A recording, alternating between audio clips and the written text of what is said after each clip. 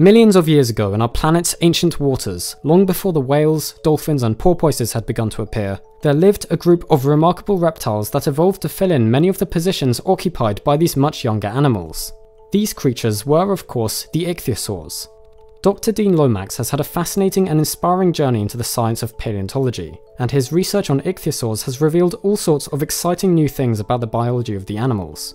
All Dean wanted to do when he grew up was to become a paleontologist. However, the place in which he lived unfortunately offered little in the way of paleontological experience, and he was told, more than once, that he would never become a paleontologist.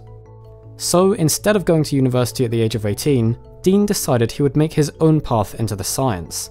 He started to volunteer at the museum in his hometown. He first rediscovered a huge collection of over 10,000 specimens within the museum, before then identifying a particular specimen of an ichthyosaur kept in the museum, which had been thought to be a very good cast, as a real fossil. But then, even more excitingly, Dean discovered that this same specimen was in fact an example of a brand new species of Ichthyosaurus. Dean never actually did an undergraduate degree, but he has now completed a Master of Philosophy degree in paleontology based on his research, as well as finishing a PhD at the University of Manchester in 2019.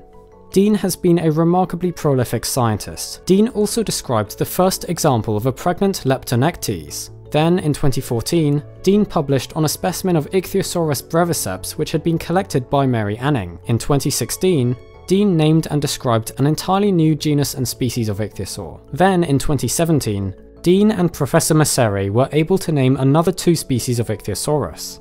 After this, Dean, with paleontologist Mike Boyd, described an intriguing fossil specimen from Yorkshire that preserved between 6 and 8 embryos of ichthyosaurs along with fragments of some of the adults' ribs. In 2018, Dean was then part of a team that examined several mysterious bones found in Somerset and Gloucestershire, revealing them to have most likely all belonged to some incredibly huge ichthyosaurs, potentially reaching the 30-metre or more range, and therefore quite possibly getting bigger than a blue whale.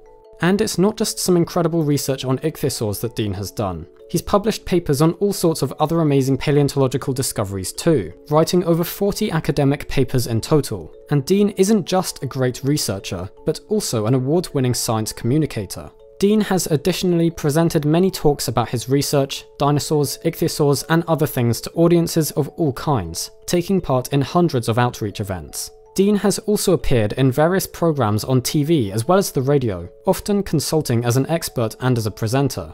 So, as you can see from Dean Lomax's unique and inspiring journey, there are all kinds of ways that you can follow your passion and end up doing what you love.